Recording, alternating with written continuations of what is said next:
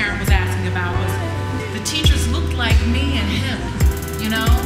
There were black male teachers, there were females, there was diversity, and it was something that I didn't remember having in middle school. I didn't remember having that in high school, and I thought it was important for him to see.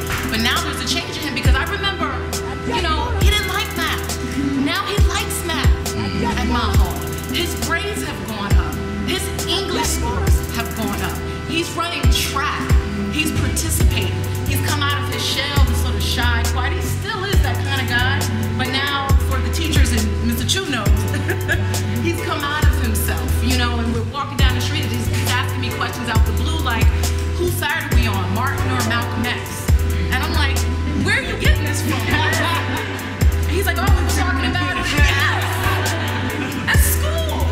And he's asking questions about politics, and he knows that he's special. He knows he comes from royalty, and he's just more confident. So I've said this privately to you, but I wanted to say publicly that I am thankful. I think what you're doing is amazing in Brownsville.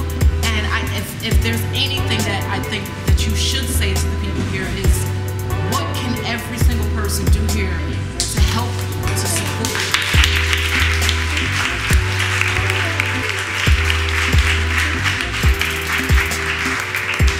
So to answer Rakia's question, I remember when I opened up the school and I was going to make my baby shine through email. I would make videos, and Mr. Chu would make videos, we would send it out, we would send out emails. Everybody who knows you got an email every single month, week, it felt like you were being inundated, but I was hell-bent on showing what was possible in our children. And if I don't celebrate it, who else will? If I'm not their cheerleaders, who else would be?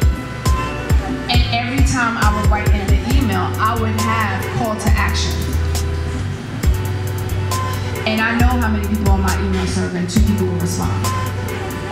And I was okay with that because those 2 people, I knew that if I called them, they were going to be consistent. I'd rather you be consistent than you tell me you're going to do something and you're not, right? Now that we have a little notoriety, people want to know what we can do when they show up. So the first thing to call to action is keep your word and show up. We have too many schools on too many corners that have needs. We all are here. We probably went to public school education. Go back to your schools and ask, what can you do? Volunteer. This work is hard. Policy changes all the time. Leadership changes all the time. What I try to make consistent being in my building 7 years is that I'm still in my building. Even if everybody else wants to leave, I don't care, I will stay to do the work. So within this room, there's a lot of resources, right? I can't give you a list. If you show up to a school, if you show up to my school, you can see what the needs are. You tell me where you can plug yourself in. Because my kids need you. They need to see you. There's a lot of brown, beautiful faces in here. Thank you. A lot of them. You're welcome. Right? But I have a group of young men who are here. They could have been anywhere. It's summertime. They don't have to be in this building. My staff doesn't have to be here. It's summertime. They're still on their break. Show up. We are the village, and we keep waiting and asking who's supposed to come save us. We keep talking about, yes, it's important to vote, but when people get into those spaces and we're not showing up in their office and saying we demand X, Y, and Z, they will do to us whatever they want. So you have to show up. Because at the end of the day, we can blame who's coming next in office. We can blame the education system. It's a system. Just like the prison system. It's a system. And it wasn't built with the intention of making you better. That's not what it was. It was made to make money. That's what a system is created for. So, you figure out what's the name of the school, what corner you're going to hit tomorrow, principals are in their building, what do you need? And they will a list, because no one ever shows up and asks, how can I help you? They don't. I don't need you coming for a ribbon cutting ceremony. I appreciate when y'all did, but that's over. And my kids have real needs, and they want to learn, and they want to know that they could be you in 10 or 15 years. Period. So we salute you, Nadia, and we expect your success to carry on. Tonight was amazing, Nadia. I'm so happy for you. You know I'm riding out. Whatever company I work with, you're supporting the girls and the boys, and congrats again. Congratulations, Nadia, and your entire team at Mott Hall Bridges to the Bridge to Brilliance. Thank you for the work that you're doing in our community, your dedication. We pray that the blessings continue to pour in, and we thank you for inspiring us and our community at large. We love you, and we're here with you together. Amen. Amen. Hi, my name is Judy. I'm also an educator, and I really wanted to come out and support Nadia. I just want to say that she inspires me on a daily basis, and this was an amazing event. We have to love the kids. It does take a village.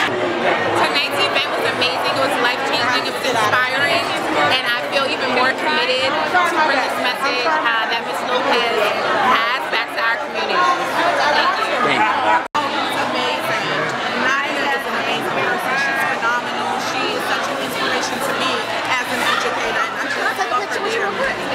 A good friend of ours from the Brooklyn Combine, Kenny Montgomery, called me and said, would I be interested in interviewing her for her book release? I was like, say no more. So I just locked it in blindly, even if I had something to do, even if I had a conflicting schedule, this was going to come first, because I don't get a chance to get back like this all the time, like this in Brownsville, man. So this was such an honor, and I want to do more, man. But you from Philly, though, right? I'm from Brooklyn, man. What?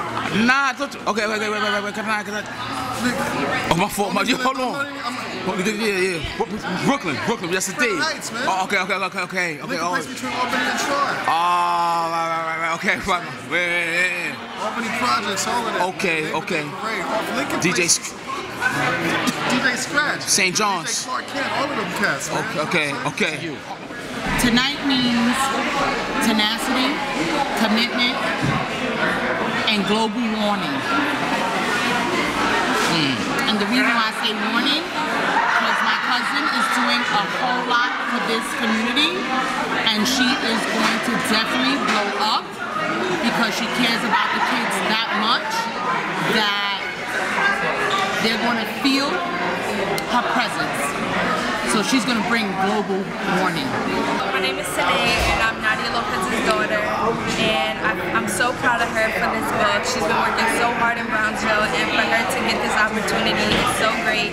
And that's all I wanted to say, but I'm very proud of her, and she's been doing this for almost 7 years, so I'm just so grateful for her to have this opportunity right now. Did you help out in the writing process of this book? No, that was all her. Okay. All her. She's very creative. So I was there for support. Okay. Do you have a book coming out? No. I'm all about the school. I'm all about school, and I see how the book takes up like a lot of time. So I think I'll leave that up to her. Did you read the book? Yes, I'm reading it. I'm in the process of reading it, but That's a blessing. It is. What are your future goals? Any advice that you have to the kids out here, your peers, anything about education and Well, first, it's all about the books, number one. Two, it's like with education, make sure you always with education, you always have to make sure that you're invested in it, and make sure like with friends or whatever, don't let your friends bring you down, because it's your education at the end of the day. You're wasting it by hanging out with people that are not being invested in theirs. Word is bomb. Thank you. This is the end of the day. How do you do this? You got to work tomorrow? I do, but this is what I do every day. Wow, I ain't gonna lie. You do it. At first I thought, some people do it for a couple of days. The endurance. Where do you get your endurance from? You didn't run track or nothing? I did. Oh, you did? Oh. I did play volleyball, but the endurance comes from having strong feet. The endurance comes from the children. The endurance comes from the fact that others have done this before me, so I have no excuses not to get it done. The book, what inspired you to write the book? a story needed to be told, and I needed to be the one to tell it. It's about controlling your own narrative and highlighting the positive, because too many times in our communities, people are talking about the negative. Now, you're educated, but who would you like to give props to that educated you? Because you got a lot of quotes and sayings that I like. So first it started at home with my parents. I'm a District 13 baby, so I came from a long lineage of just strong educators who didn't believe in children of color, thinking that they were less than, but always gave us the example of how we were always more than. Then I went to A. Philip Randolph, and that was just like campus all day. So along the way, they have been such a strong foundation of educators who saw the greatness in all of us and pushed us to be outstanding. As a black female, as a young black female, what advice do you have to, you know, the elders and the people younger than you? Because, you know, they say it's never too late to learn or whatever, but, you know, what advice you have to females or just people in general? So, starting with your question in terms of, let's talk about the gender gap, I think that we can still learn from each other. So we have to be respectful of our elders and understand the lessons that they've gone through, and see how we could apply it in this new dimension of the 2016. We're still going through the same issues. It might be a different name, a different event, situation, but it's all the same. It's a struggle. In terms of what I would say to the younger ones coming up, we got to protect our magic. We are exceptional, exquisite, and significant, and people will always come along the way to take what is ours. When I say that, we have been called to do many things, and we have been made in such a wondrous fashion that in order for us as women to continue on and be successful, we have to unite. We can't be against each other. We can't be crabs in a barrel, because that's the way they seek to destroy us. So we have to be in control of that.